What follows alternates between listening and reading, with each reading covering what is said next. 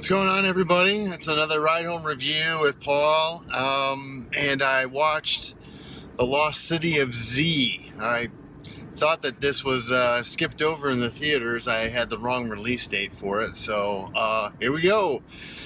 Once again, this is The Lost City of Z, directed by James Gray, starring Charlie Hunnam, Tom Holland, Robert Pattinson, and Sienna Miller.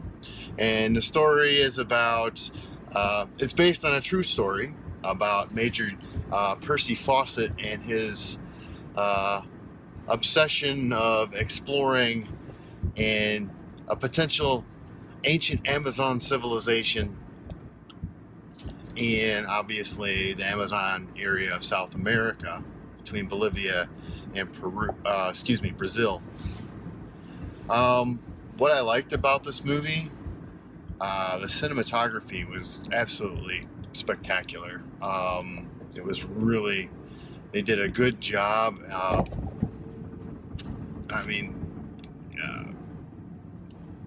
Framing what was going on in the jungle. You know, just some beautiful shots. Also, the World War I scene was really gritty. There was a lot of different environments. And so there was a lot to work with and a lot to, you know, to show. The acting was also great. The cast was stellar. They casted well. Great chemistry between the characters. You know, just all, you know, I believe they were all British. I'm not sure if anybody is of Australian descent or anything like that, but it was a completely British cast taking place with British people. And yeah, it was just, couldn't fault the cast at all.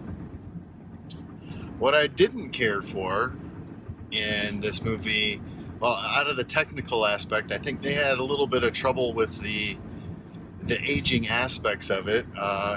The film took place over a course of about 20 years, and some parts just felt like the characters didn't age a bit, or there was some discrepancies in some of that, some little plot holes here or there. And speaking of plot holes, I think the movie really had a lot of trouble with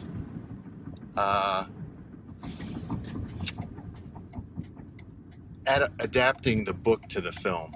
And there just felt like there was some gaps, and it was noticeable.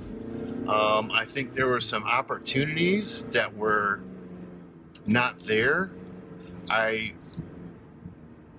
You felt like there should have been more with the jungle, and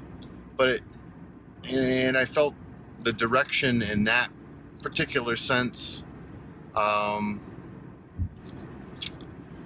I don't know, it just didn't go. I felt that the troubles spent too much internally on the main character of Percy Fawcett, and not as much of the struggle with the environment in which he is a foreigner going into, and several times. But I really felt that there was some lack of character development in that end. And then I just felt that the direction should have been more about his experiences within the jungle, and there it seemed like the more of the conflicts were outside of the jungle and more of himself internally. Things to watch for, you know, the cast was just great. So watch for these folks. Robert Pattinson really impressed me with his role, and so that was something to really look for. So I don't know if you've seen this movie, or if you plan on seeing this movie. Tell me what your thoughts are. If you've read the book, tell me what your thoughts are on the book and what's going on there. As for what's going on with the Ride Home Review, just stay tuned. There's more happening with it. Let me know your thoughts with that.